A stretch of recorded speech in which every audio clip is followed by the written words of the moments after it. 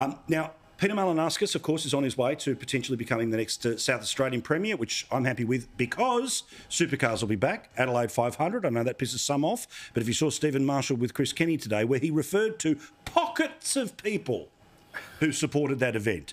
Big fella, it's hundreds of thousands of people who go to that event each and every year, so enjoy what might be coming your way on Saturday, Marshmallow. But Malinauskas, I think, gave one of the best performances I've ever seen in one of those people's forums, because guess what? One of the joys when you're an opposition leader is, of course, you don't have to defend much, which means you can attack a lot.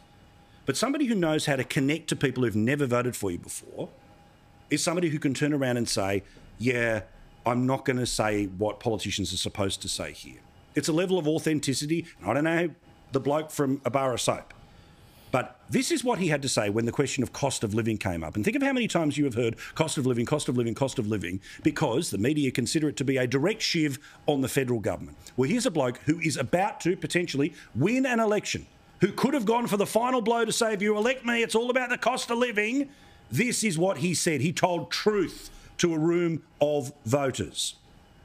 I think Australians are sick of hearing politicians promise that they're going to reduce the prices of groceries. They're going to reduce the prices of petrol. Never happens. The Premier doesn't control the petrol price.